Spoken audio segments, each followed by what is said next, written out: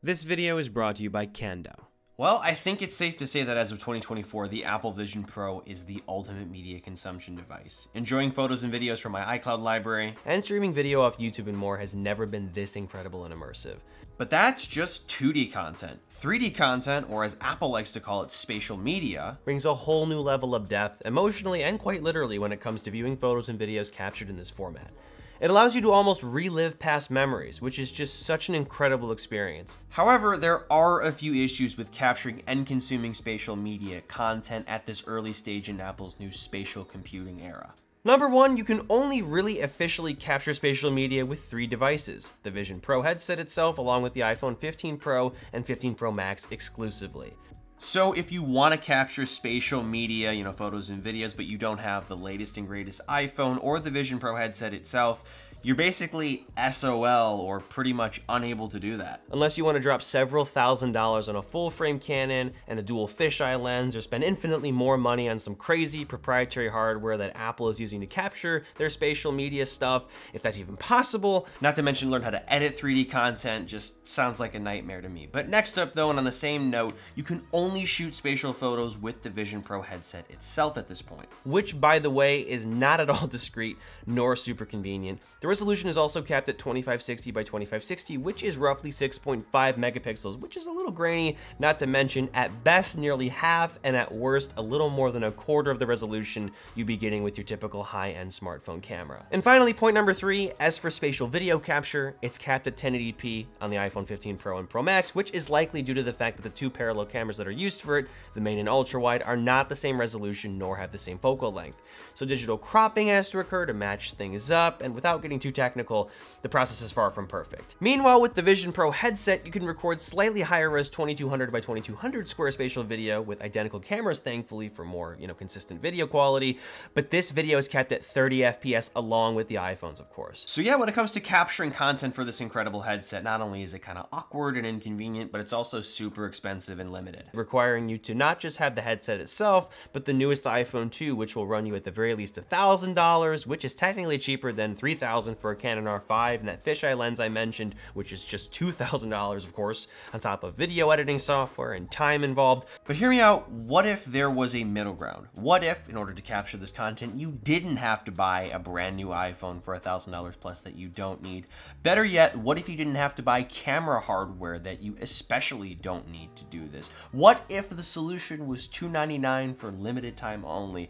Well, my friends, the solution is this. Meet the QooCam Ego from Kandao, a proper standalone 3D camera system that can actually shoot spatial content for the Vision Pro. So first up, I gotta say, this thing is designed super well. It looks like a GoPro had a baby with one of those flip cams back in the day, but in the best way possible. It also has a thread, so you can mount it on a tripod, gimbal, monopod, you name it, along with a corner to thread a lanyard through, which they include in the box so you can shoot handheld with more peace of mind. They also include this little magnetic mirror piece you can attach to the camera portion. This way you can shoot selfie or face cam content knowing you're centered, which is pretty neat. And not surprisingly, there are dedicated controls for capture and viewing like you would have on a point and shoot or mirrorless, which is nice. You also get a side door that reveals a USB-C port for charging, along with slots for a removable battery and a micro SD card. So yeah, unlike the iPhone 15 Pro and the Vision Pro, I really enjoy the fact that with the QooCam you can hot swap batteries like a typical camera and also record to external card media. This is just a full-size SD card reader, micro SD card adapter, by the way, not a micro SD card. But yeah, I love that it records externally because internal storage is arguably more limited and precious. You don't want to touch that. So yeah, card media plus swappable batteries is a big plus for me. The whole package also comes in at just 160 grams as well, or a little over 1/3 of a pound. Overall, the Ego has a fantastic, not to mention easily pocketable design. On the back, however, you have a nifty little 2.54-inch touchscreen that packs a punch. Don't let its size deceive you. It has a resolution of 1440 by 1600, which equates to a PPI of 847. In comparison, the Apple Watch Ultra has a PPI of 338, which looks pretty sharp up close too. This display is also super bright and can output up to 1000 nits sustained, matching what your iPhone can do, which is super impressive. The interface is also very simple, intuitive, fairly responsive, and very well designed like the rest of the camera. Last up, you get 2 capacitive buttons on the display. The top right one, which locks the camera, and the bottom right one, which brings up menu toggles. But anyway, let's get into the meat and potatoes, shall we? What about the camera hardware? Well, like the Vision Pro and unlike the iPhone 15 Pro, you get identical camera lenses and sensors, except these are definitely geared more towards capturing content. They have a f1.8 aperture, which gives you some nice natural depth of field along with their half-inch image sensors. These cameras are also placed 65 millimeters apart, which is somewhat close to the average pupillary distance between human eyes. Apparently this helps you capture the world as you see it, which makes it super attractive, I think, for capturing spatial content to enjoy with your Vision Pro. There's also, of course, built-in synchronization, and so there's no need for any annoying post-production work to view the content you shoot. As for the resolution of these cameras, each image sensor offers 12 megapixels. This gives you 3D or spatial photos that are 4000 by 3000 opposed to 2560 by 2560 that you get with the Vision Pro alone. So on paper and in practice, the images that you capture with the QooCam often turn out sharper looking than what you can capture with the Vision Pro, but we'll touch on image quality later in this video. As for the video resolution, the QooCam is on par with the iPhone 15 Pro, offering 1080p video quality with, of course, a corresponding more conventional 16:9 aspect ratio, opposed to the 1:1 aspect ratio you get with the 2200 by 2200 video you can take with the Vision Pro by itself. And while it's fair to say the Vision Pro's 1:1 video aspect ratio and slightly higher resolution give it an edge here, one thing the QooCam has over both it and the iPhone 15 Pro is a higher captured frame rate. QooCam captures 2 frames of 1080p video at up to 60 FPS, so when you view it combined in the spatial media format, the footage looks more true to life and less like a cinematic memory of sorts. I really enjoy this aspect when watching videos I take of my cats or people. It adds another layer of depth that you literally cannot capture with the Vision Pro or iPhone at this point in time. But having said all that, what's it like to use this camera? Well, in my experience, shooting videos and photos with it is actually quite simple. It's a very point-and-shoot experience, especially with the hardware controls built in, and looks pretty much just as normal as shooting with the smartphone. You may get a look or two, but certainly not to the same level of attention if you were going to RoboCop your way towards someone or something to capture spatial video or photo with the Vision Pro. There is also autofocus built in, and it's alright, definitely not as high-end as you would get with your phone or a mirrorless, but it definitely works and is tap to focus. Thankfully, there's also manual focus, which I recommend for a little more control. Something I would also recommend is not taking super close-up photos or videos.